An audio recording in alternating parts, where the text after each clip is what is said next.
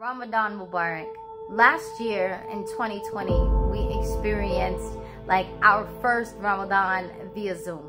We didn't have the ability to stand behind the imam in the masjid.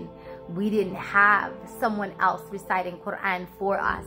We didn't have that ability to stand side by side with each other. And especially me as a convert, like I'm the only Muslim in my family. And so Ramadan became something very personal, right? Like before, you know, it's like you experience kind of like this wide range of ibadah. And then, you know, COVID happened and it became like this constriction. Ramadan became something very small, something very quiet, something very that happens in the darkness of the night.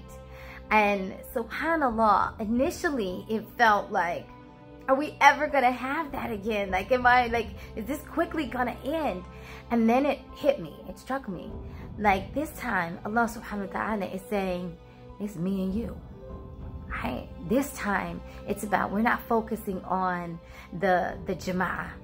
We're focusing on that moment when it's like Yawm al-Qiyamah and you're standing in front of me by yourself, testifying who you really are, and there's nothing right between us, no imam, no outside recitation, it's just me and your heart, right? And subhanAllah, as a result of that, I think all of us were able to experience a Ramadan that either resulted in us just in that deeper reflection of self and where our sincerity truly lied, right? Or just being able to recognize how much we took our brotherhood and sisterhood for granted.